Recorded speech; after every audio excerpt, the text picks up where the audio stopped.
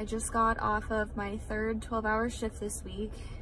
Not once this week have I been in my home unit. I have been in the COVID ICU all week, and I'm exhausted. I have seen so many emergent intubations. I've seen people more sick than I've ever seen in my life, and they just drop so fast. And what's sad is what I would normally do on my floor is just run in and start whatever life-saving measures they need. But with COVID, I can't do that.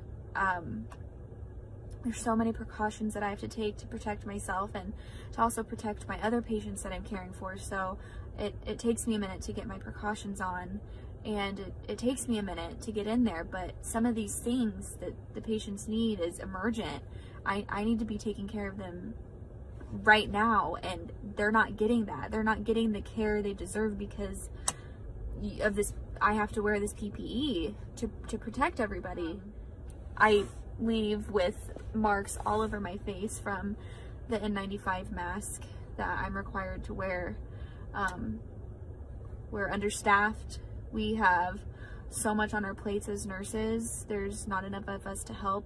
We have, I think they said 10 COVID units, and one of those is just a place for people to go and pass away, unfortunately. Please take it seriously, wear your mask, and I hope I don't see you here.